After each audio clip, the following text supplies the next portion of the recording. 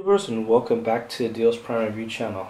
Today we're going to be doing web browsing on the Jiayu G5 Advanced quad-core phone, and we actually just finished in-depth review, and it took about 13 minutes. Like the last 3 minutes where we were trying to connect to internet, like our internet speed was slow, and so we turned off the VPN, and now it looks like internet is fast again. So I just want to give this baby a second chance, and so let's do some web browsing as promised. So nice and fast for Yahoo.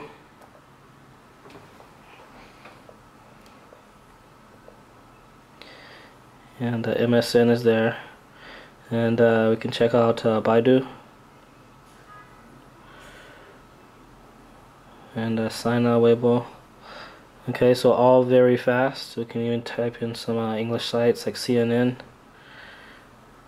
so happy this is working now. Like, if you watch the in-depth review, I was just so frustrated, really, because I mean, this is a great phone, but it was like it wasn't going onto any sites. So go to mtv.com like we wanted to in the last review. The last review was actually okay. We showed off the pre-installed apps, did some web browsing, and made a phone call. So here it is, and you can see the wide viewing angle on this baby. Show you the back again. This is the back of the unit. It's kind of iPhone-esque.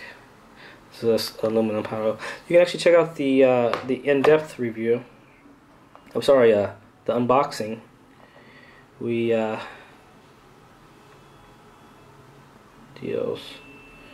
show the build of the phone,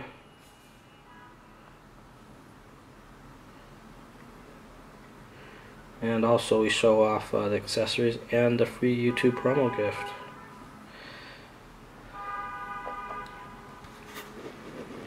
So remember to like our video, to subscribe to the Deals Prime Review channel, and there should be a link to this inside of our YouTube video description on Deals Prime. So just type in Jiayu. Oh.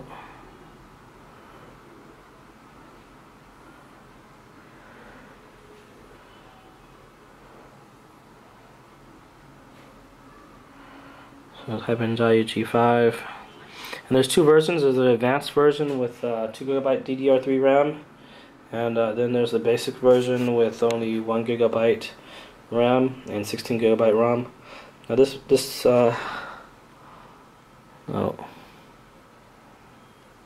typed in Jiayi. It's kind of funny.